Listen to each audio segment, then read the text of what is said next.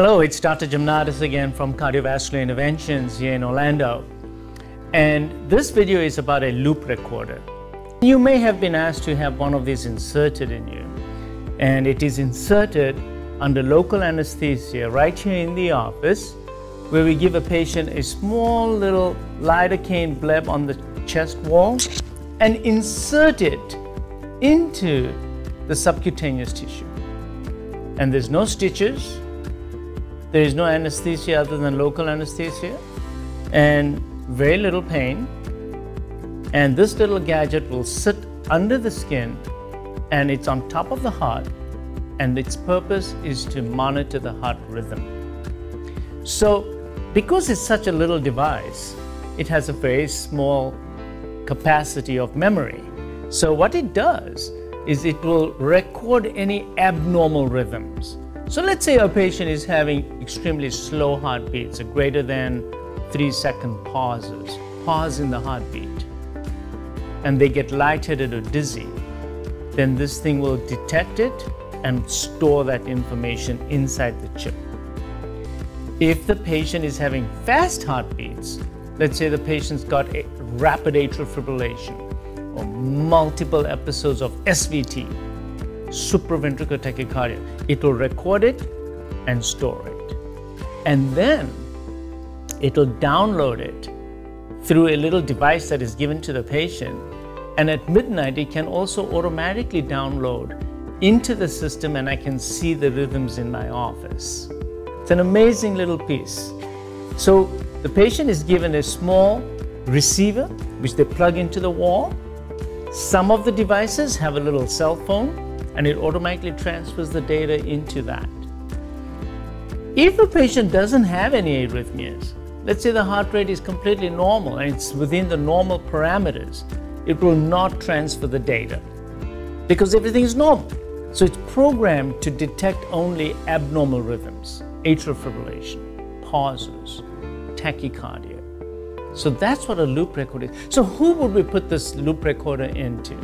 We put it into patients who are complaining of fainting, lightheadedness, dizziness, and you think that they're having an arrhythmia. That means slow heartbeats.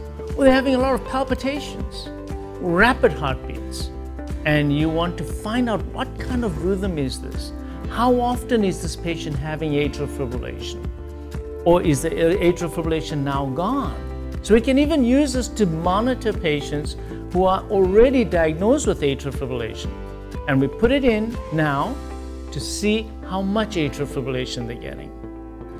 After an ablation therapy, for example, then the atrial fibrillation is gone. We also put one of these in them. Why? Because we want to make sure the atrial fibrillation is not coming back. Because if we know that the atrial fibrillation is not coming back, then I can safely stop anticoagulation as well. So there are multiple indications for this. And I'm going to tell you a few stories. I had a lady who was having a few palpitations, but then nothing much to write home about. And one day she fell down and broke her hip. And she had no warning. She didn't trip over. She just suddenly passed out and broke her hip.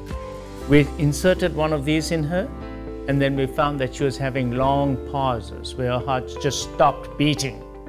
And then we put a pacemaker in her. Another example, a patient came in, had a stroke. And we didn't know why this patient got a stroke. The stroke was from a blood clot in the brain.